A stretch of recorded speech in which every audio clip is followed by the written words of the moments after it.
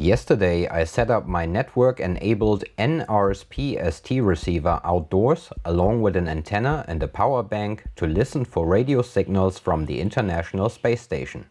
In principle, anyone with a receiver for the 70 cm amateur radio band can pick up these signals.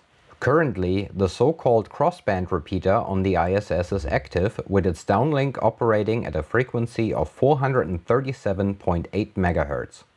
The station's pass time can easily be looked up online. Unfortunately, the next pass wasn't ideal for my setup, but the reception still worked.